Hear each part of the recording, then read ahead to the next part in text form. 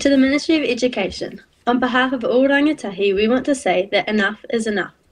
The greatest detriment to our future as NZ students is educational disruption.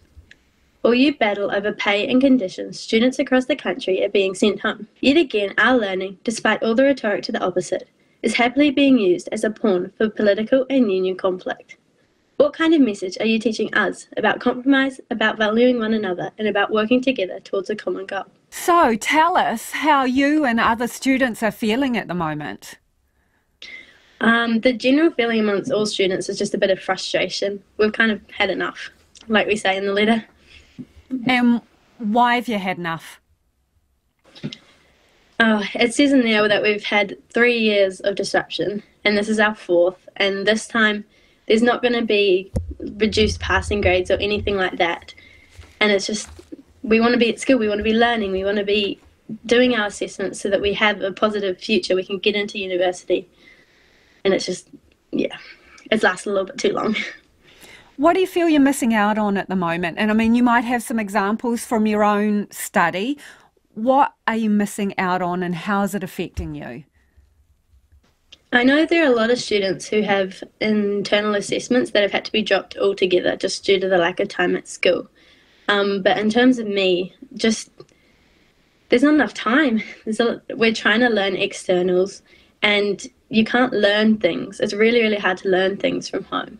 You can work on things, but learning is the hardest bit without your teachers there. And do you feel stressed about that?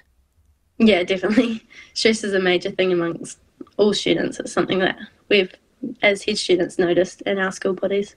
Yeah, tell me a bit about that. What does that look like for students when they feel stressed? I think it almost ends up being a lack of motivation because it all feels like a little bit too much. I mean, most of us are still just kids, I guess, don't know how to handle stress as a whole. So it, yeah, definitely equates to a bit of a lack of motivation. Do you reckon you can catch up, Anna? It'll be difficult. Next term's going to be crazy. If this continues into next term, I don't think we will. And what do you think about the possibility that that could happen if there's not an arrangement that the sides come to over the pay and all the rest of it? This could go on into term 3. I just don't think that's something that can happen. That's why we, as a group of student leaders, we wanted to speak out, because if that happens, it's not going to be possible to catch up in the time frame. Do you think teachers should get paid more? Yes, definitely. They do so much. They do so much more than just, you're teaching. They're there, they're asking you how you are every day. I get teachers, you're walking past them, they give you a smile and a wave. They do so much more than just their teaching that I guess is unpaid work. But their profession is so important. We say that in the letter, that it's teachers that almost control the future of New Zealand, you could say, because it's the students who are the next generation of everything, of leaders of the country. So yeah, they have one of the most important jobs in the world. Do you think that deadlines for your assessments, that they should be pushed back, that you should be given more time? How do you feel about that? That is definitely something that has helped in the past 3 years. It would be good, especially if it was to continue into next term. I don't know if that will happen due to the circumstances, but it would help.